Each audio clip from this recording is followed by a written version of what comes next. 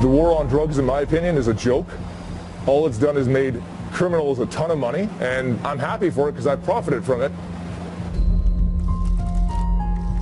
If it wasn't a profitable business, I don't think I wouldn't be in the market. If I become an illegal grower because of the government saying so, I don't want to lose my kids.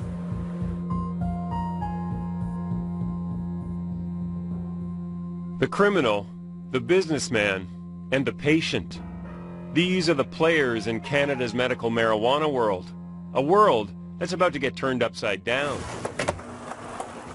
There'll be winners and losers, and I've set out to talk to them all. This is where I spend a lot of my time.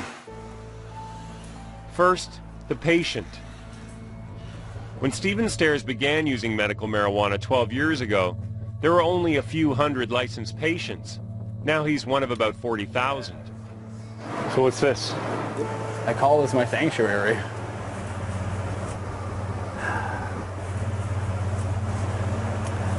These plants mean the world to me. They mean the ability for me to see longer. Stairs suffers from severe glaucoma and only has 8% of his vision left. His doctor prescribed marijuana to slow the disease, and Stairs insists it's the only thing that's worked. The thing that really gets me is the fact that being vision loss, I won't be able to see my kids graduate or learn how to drive or stuff like that. To see your kids do things. That's the hard stuff. That's the stuff that's hard to get by.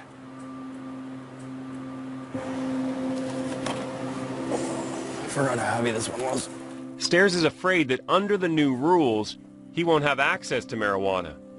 After 9 years of growing it legally in his garage, he and all the small-time producers like him are being shut down. Instead, Stairs will have to buy from a large commercial grower who will produce the marijuana and ship it to him by courier. And so as one way of doing things ends for people like Stephen Stairs, there's a new and unlikely player in the marijuana world, the businessman. We should get PayPal set up. Daniel Petrov is going all in as he hopes to be the big winner in the new system. Petrov is desperate to land one of the lucrative government licenses. It's 89 mil and fits an ounce perfectly. It would be fair to say that Daniel Petrov stumbled into marijuana. A serial entrepreneur, he's owned a restaurant and lounge, a laser hair removal clinic, and flipped houses for a living. In a world where most people you meet are evangelical about marijuana, he doesn't even smoke the stuff. For him, pot is a product. How much money have you guys sunk into this? Pretty much everything. I've sunk everything in this market. Everything I've had, I've even taken on a second mortgage just to put it into construction. So hundreds of thousands probably. Hundreds of thousands, absolutely, as a team for sure, absolutely. Otto. Hello? I was surprised to learn that Petrov's team even includes this man, Otto Fulprecht, a Harvard business grad and former pharmaceutical executive with 25 years of corporate expertise. I'm an entrepreneur, but Otto is the true businessman. You can think of this place as a marijuana startup. It's a great opportunity. I think the medical marijuana opportunity is a great opportunity. You're in the beginning of it being legitimized by the government and being accepted as a medicine.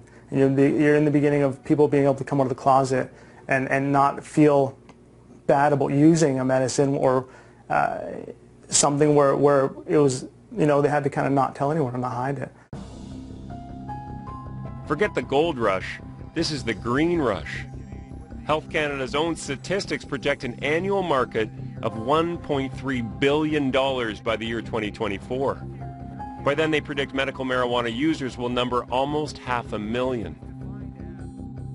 I'm 100% that the medical marijuana business at the end of the day can provide more than money than anyone would need to live comfortably.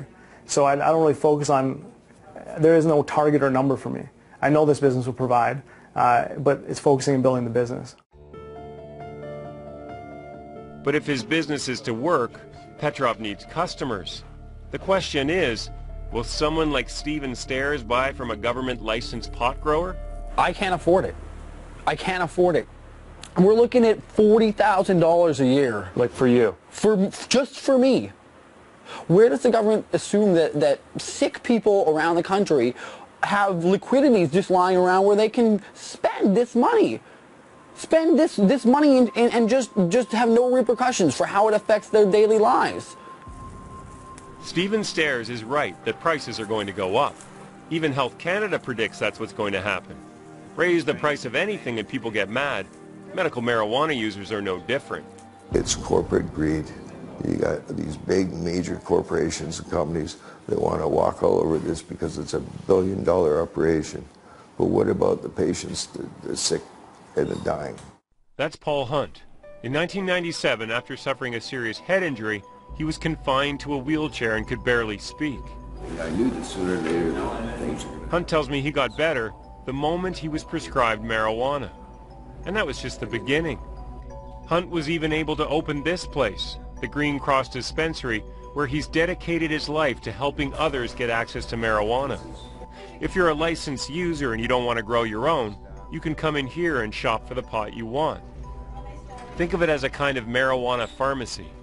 Which is your favorite? My favorite? Granddaddy Perp. That's the best. For me, anyways. There are dispensaries all across the country, and many people believe that they would be the model of the future. Now the government will close them all down. It's the big corporations. They're playing with the government now. The one who's got the most toys wins, I guess.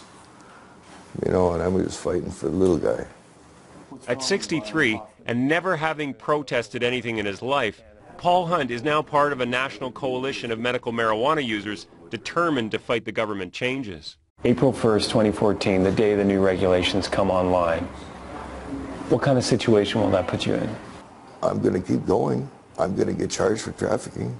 And if that's the case it's going to be, then so be it. Like, I'm standing my rights here. I'm a Canadian here, and I know that I'm allowed to grow medicine for my own well-being.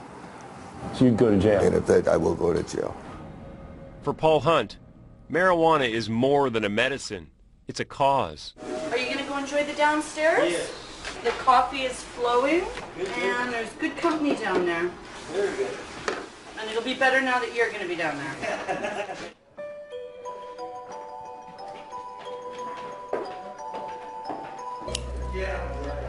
In the basement where medical marijuana users can go to smoke, the new law is all anyone talks about. There's fear and distrust. Government weed won't just be too pricey, they argue, but it won't be any good either. But it's more than that. The people here, they believe the government has no place in the rolling papers of the nation. Russell uses marijuana for chronic pain. Well, I buy off the street. Buy off the street before you buy it from the government. I don't want it to be in the government market. Dennis is an amputee with severe muscle spasms. Everyone at this table will probably be seeking product elsewhere, and that's where? On the street. It doesn't take long to realize that the huge market Health Canada is banking on might not be a slam dunk. Of course, the elephant at the table here is the main reason the Canadian government wants to change the system in the first place. That for years, medical marijuana growers have sold to the black market. In a way, you could say that the medical marijuana users almost ruined it for themselves, because the RCMP keeps telling us that the medical producers have been selling it off to the black market. I think that statistically, you've got 26,000 permits in this country to cultivate, and anecdotal evidence of a few bad apples. It's kind of like having a few drunk drivers every day kill somebody. It's unfortunate, but we don't pull all the cars off the road. A few bad apples or a fundamentally flawed system? I guess if anyone might know for sure, it's the final player in this story. The one who's always been there, the criminal. We're getting close to the illegal grow-op, so we've been asked to take the batteries out of our phones so that we can't be tracked through the GPS. The scenario is they may ask you guys to, they want to sweep your camera equipment or whatever, just if they're that paranoid. I can't speak for what we're walking into.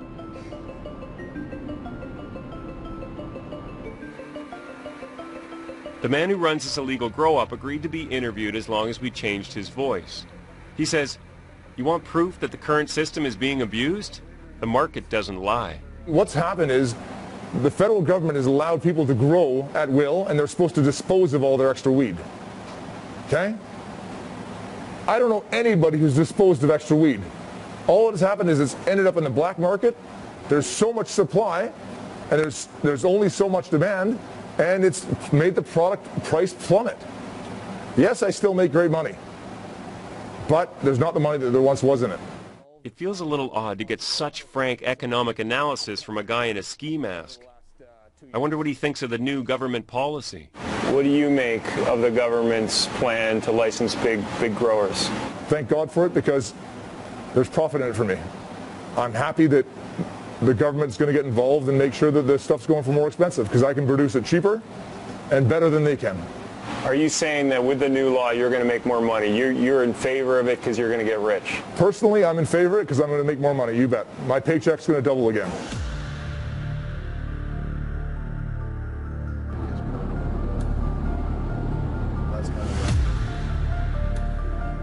As we drive away, I run the players through my mind.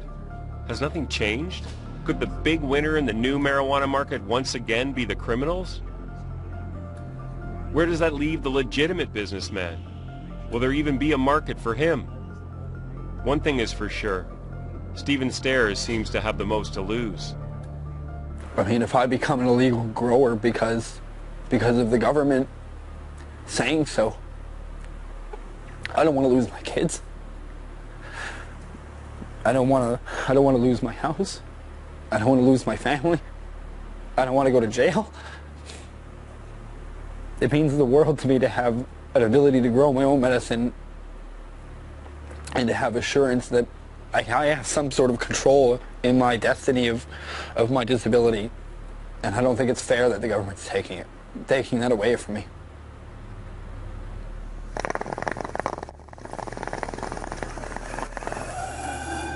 It's ironic that in a time when pot is more accepted than ever, we could be driving the legitimate medical marijuana users back into the shadows.